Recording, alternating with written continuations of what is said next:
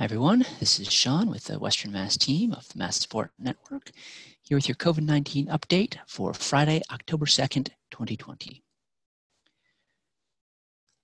Cases continue to rise.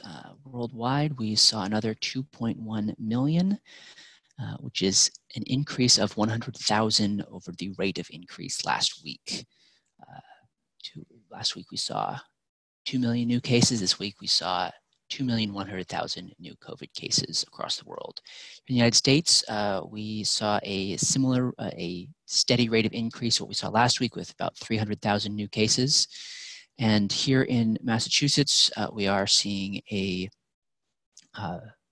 uptick in cases with about 3,900 new cases in the last week. In terms of deaths, worldwide, death rate has spiked in the last couple of days up to 40,000 in the last week. And here in the US, the death rate is holding steady at about 5,000 people per week.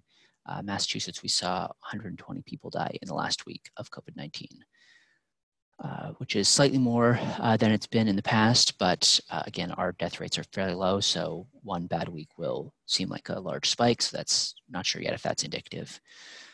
So looking at trends across the country here, testing has dipped slightly from its highs earlier in the week and last week, and case counts are rising following our brief plateau there. Hospitalizations are also on the rise after our almost all-time low, and death rates are declining slightly, holding steady. It's kind of on that cusp where it's maybe slightly declining there. So looking across the states to see where the effects are happening right now. These are the raw numbers of cases per state. Right now, this is just the number of cases yesterday, not cumulative totals or cases by 100,000 or 7-day averages or anything like that, but this does kind of give you a snapshot of where things are currently spiking. By population, the biggest cluster is in the upper Midwest there, the Dakotas, Minnesota, Wisconsin, especially Wisconsin. They're seeing like 17,000 cases in the last week. And that's one of our major hotspots right now, both in terms of population and in terms of raw numbers. California and Texas are still putting out more cases per day, but those are obviously much larger states, and the Dakotas have higher cases per population, but those are much smaller, and thus the amount per population is much higher. But Wisconsin's kind of the big spot right now. With hospitalizations trending up, this is a chart showing how hospitalizations are changing across the country. So on the right, you can see the hospitalization totals and how we reached that low point in mid-June. Then we had, of course, the July surges, everything upticked, and then we've been steadily going down, and now we are starting to increase again. So when you look at the left, you can see how each state's hospitalizations, their total hospitalizations has changed in the last month with significant increases, especially in the upper Midwest there. Many places like California, Texas, and Florida, which were especially hard hit in the late summer, are now trending downwards. But a lot of us in the Northeast as well are trending upwards because we have had a fairly good summer, and now we're starting to see more cases come in. So our numbers are rising up here in the Northeast by percentage, especially where we've got fairly low. So even a big, even a smaller bump will increase those percentages rather a lot, like Connecticut, for example. All right, so let's look at developments with, of course, the big one to lead off, that the president has tested positive for COVID-19. Now, setting aside all politics, anything for, I guess, the president, the Republican Party, or his administration, there are massive amounts of public health implications for the president being COVID-19 positive. First of all, there may be a super spreading event in the White House, among White House staff, among reporters at press briefings. We don't know the extent of which COVID-19 has spread within the halls of government there. So there's a very serious possibility of many people being infected in that area if it got all the way to the president, which has implications for just national governance in the coming weeks. The number of officials and staff members who may be sickened, as well as a possibility for broader outbreaks in a city as interconnected as Washington, D.C.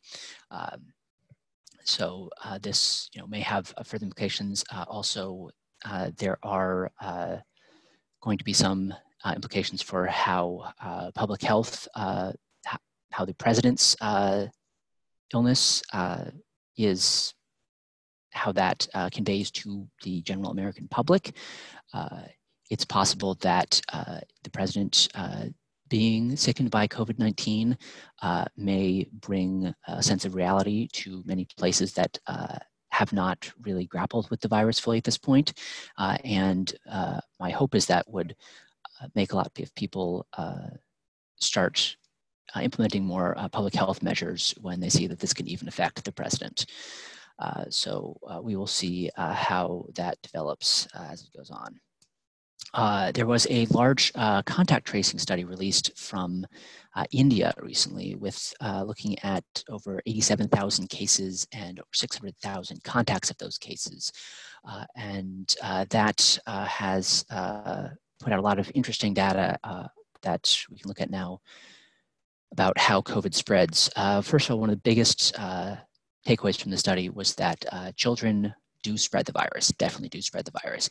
However, the virus tended to spread mostly in age groups. Children were more likely to spread it to other children.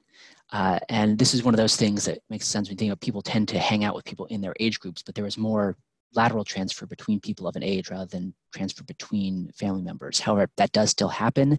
There is still the risk, of course, of someone younger infecting their older and more at-risk relatives.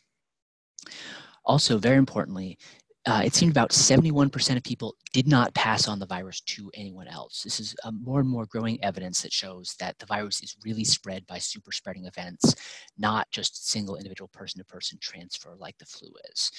So this is something with really big implications that has some, suggests some possible directions for containing spread going forward, how focusing on super spreading events over individual transmission may be a more effective strategy. And also, interestingly, it showed some very strong cultural differences in patterns of death. In India, actually, while death rates increased with age, after age 65, the death rates declined, whereas here in the US, that's when they start to spike. And it's thought to be because actually in India, the life expectancy is 69. Now, life expectancy is a very misleading statistic. It doesn't mean people tend to die after 69. It's an average with deaths for younger people. So anyone who, the implication is thought to be that people in India who live past 65 are generally wealthier and in better health and have better access to healthcare. So people who are in that age bracket are more likely to have the resources necessary to survive. As compared to where we have a lot more people in that age bracket in the United States and a lot more of them are poorer, so we see differences there. Another difference there as well was that the average length of time in a hospital between admission and death was about 5 days, where in India, where in the US it's closer to 2 weeks, and that just talks a lot about the health conditions there. Now this study was only conducted in 2 states in India, so there is possibilities that that there could be some state variance between different Indian states. India is, of course, a massive country, so we should expect there to be some differences across it. Many of the scientists and journalists who were reviewing this study, who were Indian themselves, reported that there are many more poorer states in India, which are likely going to have much worse outcomes than there. And for the stats and trends we looked at today, the COVID tracking project does all the graphs, get the updated numbers for the world and US case counts from the New York Times, and mass.gov has Massachusetts stats and trends. For more from the MassSupport Network, you can find us on our website or on social media. Remember, wear your mask, wash your hands, and we'll be here if you need us. Stay safe.